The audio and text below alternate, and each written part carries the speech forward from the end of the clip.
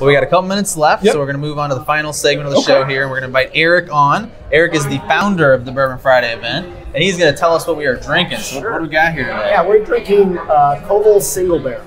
All right. And the reason I brought this is, like SpenDebt, Koval is founded by a husband and wife team. Come on. Yeah. And in this, and also very similarly, because you were from St. Louis, you moved away, you have family here, you came back to St. Louis. I did. Koval is actually named for the great grandfather of, I think it's Sonat Birnecker, I think is the wife's name, who had emigrated to Chicago. So they started back and went back to where her family is from.